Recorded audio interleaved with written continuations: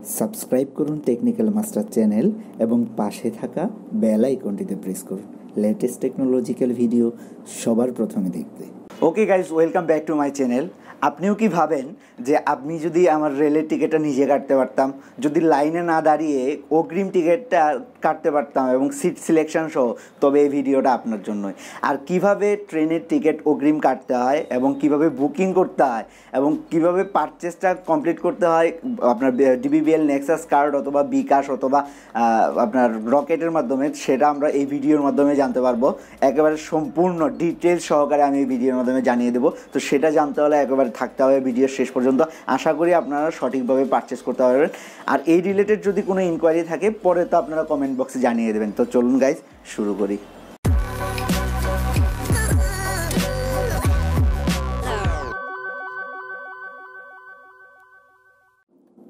ফার্স্টে যখন আমাদের লিঙ্কটাতে যাবেন তখন এরকম একটা ইন্টারফেস আসবে, আর এখানে আপনি ইউজার ইমেল, পাসওয়ার্ড আর সিকিউরিটি কোডের মাধ্যমে লগ ইন করতে পারবেন সাইন ইন বাটনে ক্লিক করে।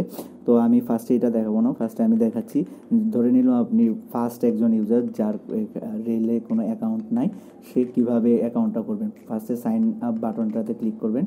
ক্লিক করে প্রথমে আপনার যে প্যাসেঞ্জার নেমটা আছে সেটা দিবেন, আপনার যে নামটা আছে সেটা, আর ইমেল অ্যাড্রেসটা দিবেন। মনে করেন ইমেল অ্যাড্রেসটা দেওয়ার পরে আবার দ্বিতীয়বার টাইপ করতে হবে ইমেল অ্যাড্রেসটা। যেহেতু আমার ইমেল অ্যাড্রেসটা একবার আমার টাইপ করা, সেহেতু আমি কপি করে পেস্ট করে দিলাম। এরপরে আপনার একটা ইউনিক পাসওয়ার্ড দেবেন, যেটার মধ্যে 6টা ক্যারেক্টার থাকবে। মনে করেন 6টা অক্ষর থাকবে, এটা আপনার সংখ্যা হতে পারে বা আপনার লেটারও হতে পারে। তো পাসওয়ার্ডটা আবার টাইপ করবেন। পাসওয়ার্ডটা টাইপ করার পরে আপনার যে পার্মানেন্ট অ্যাড্রেসটা যেখানে আপনি থাকেন সেই পার্মানেন্ট অ্যাড্রেসটা টাইপ করবেন। তো আমি আমার পার্মানেন্ট অ্যাড্রেসটা টাইপ করছি 74/12। ওকে, ঠিক আছে। এরপরে আপনার যে পার্সোনাল যে মোবাইল নাম্বারটা যেটা আপনি ইউজ করেন সেটা টাইপ করবেন।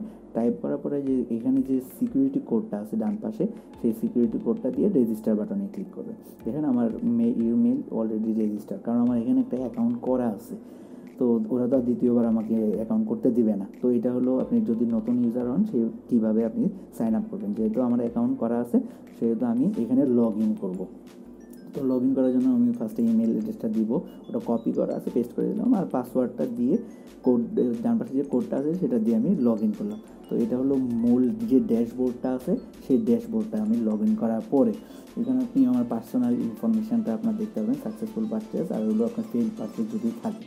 তো আমরা ফার্স্টে ঢুকতে এখানে আসলাম, ট্রেন রোডগুলো দেখতে পারবেন, ফেয়ার কোয়ারি দেখতে পারবেন, চেঞ্জ পাসওয়ার্ড, আপনার এগুলো টিভি দেখতে পারবেন। তো মূলটা হলো আমার কীভাবে টিকিট পারচেস করবো সেটা দেখাবো। তো আপনি পারচেস টিকিটে ক্লিক করার পরে আমি ফার্স্টে স্টেশন সিলেক্ট করলাম ঢাকা, অ্যান্ড দেন ডেট একটা সিলেক্ট করলাম।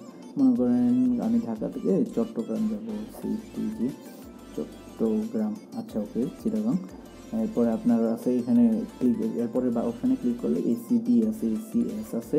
তো আপনি এখান থেকে যে কোনো একটা সিলেক্ট করবেন। যেগুলো এসি দেওয়া আছে সেগুলোতে এসি থাকবে, আর যেগুলোতে এসি অ্যাড করা নাই সেটাতে এসি থাকবে না। এটা তো নর্মাল কথা। তবে স্নিগ্ধাতে এসি পাবেন আপনি, স্নিগ্ধাতে আপনি চেয়ার কোচ সিস্টেম, স্নিগ্ধাতে এসি পাবেন, কারণ আমি স্নিগ্ধাতে কয়েকবার ভ্রমণ করছি। আর যেটা শোভন চেয়ার আছে সেটার মধ্যে হলো সবচেয়ে ভাড়া কম। তো আমরা আমাদের সুবিধার্থে যে কোনো একটা সিলেক্ট করে নিলাম। মনে করেন এসিবি, আপনি যে ট্রেন আছে সেটা সিলেক্ট করলাম। তো ট্রেন সিলেক্ট করার পরে অটোমেটিক দুটো অপশান আসলো, একটা হলো মহানগর এক্সপ্রেস আর একটা হলো তরুণা এক্সপ্রেস। তো একটা যাবে আপনার 11টায় আর একটা যাবে 11:30টায়, ধরেন 9টায় আর কি, সরি, একটা 9টায় একটা হলো 11:30টায়। তো আমরা তরুণা এক্সপ্রেসে সিলেক্ট করলাম, একজন অ্যাডাল্ট। তো এখানে অটো সিলেকশন আছে, সিট অটোমেটিক সিলেকশন হবে, আর এটা হলো সিট সিলেকশন আমি যদি ম্যানুয়ালি করতে চাই। তো যখন আমি সিট সিলেকশনে ক্লিক করলাম, সেখানে দেখেন যে সবগুলাই অ্যাপ্রক্সিমেটলি বুক আছে। যেটা মনে করেন যেটা হলুদ কালার দেওয়া আছে সেটা অন্য কেউ বুক করে রাখছে, এখনও টিকিট পারচেজ হয়নি। আবার যেটা আপনার কমলা কালার আছে সেটার ক্ষেত্রেও সেম। তো আমরা যেহেতু এই ট্রেনের টিকিট পাচ্ছি না, তো আমরা মহানগরটাতে দেখি। তো মহানগরটাতে দেখেন আপনার 8টা সিট অ্যাভেলেবেল আছে। তো আমাদের এখানে সিলেক্ট করার অপশান আছে। তো এই আপনি জানালার পাশে সিলেক্ট করতে পারবেন। মনে করেন আমরা 6 নম্বর সিটটা সিলেক্ট করলাম। তো 6 নম্বর সিটটা সিলেক্ট করার পরে আপনি এসিবি দিয়ে 6 নম্বর সিটটা সিলেক্ট করলেন। তো করার পরে দেখেন ডান পাশে আপনার ইনফরমেশান দেওয়া আছে, কত টাকা সিট ভাড়া লাগবে, ট্যাক্স কত, সারচার্জ কত, সব মিলিয়ে কত টাকা। তো এই হলো আপনার অপশানগুলো। মনে করেন আমি যদি আবার অন্যান্য অপশানও সিলেক্ট করতে পারি, এখান থেকে আবার স্নিগ্ধাও সিলেক্ট করতে পারি। যদি আবার স্নিগ্ধাতে ক্লিক করে সিলেক্ট করেন তখন দেখেন আবার অনেকগুলো সিট খালি আছে। তো অনেকগুলো সিট থেকে আপনি আপনার পছন্দ অনুযায়ী সিট সিলেক্ট করতে পারবেন। তো দেখেন স্নিগ্ধাতে আবার দাম কম, 570 টাকা মাত্র। তো আবার কেবিন নিলে আপনার প্রায় 1000 টাকার মতো আসতেছে। তো যাদের আপনার ফেয়ার মানে এমনিতে কম স্পেন্ড করে যেতে চান, সেই ক্ষেত্রে আপনি এটা নিতে পারেন। তো আমি মনে করেন 16 নম্বর সিটটা সিলেক্ট করলাম।